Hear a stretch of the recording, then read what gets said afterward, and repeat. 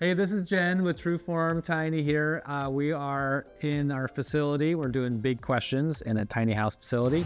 We're talking about utility hookups. How do you hook up your tiny house?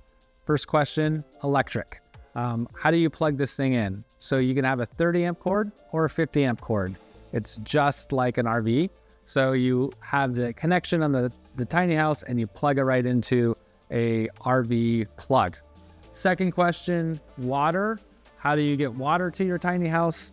We just have a hose connection. So it's an actual female 3/4 inch swivel connector. It just looks like a garden hose connector.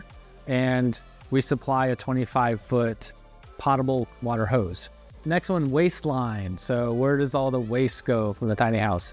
We supply a rigid pipe with some Fernco connectors. So there's these types of connectors that you can just use a screwdriver to tighten down so you don't have to use glue. And so what you want to do is connect the waste line from the tiny house into the septic system of your location or into an RV park. Let's talk a little bit about gray water. So if you were in a spot where there wasn't a septic or a sewer system, so gray water, we would want to know that beforehand. Put a composting toilet in there possibly, or an incinerating toilet, and it would be a liquid diverting. So you could have all your liquids from your shower, from your sink, from your washer dryer, go into the waste line, and that needs to be then dealt with. And wherever you are in the country, you have to deal with it a little differently.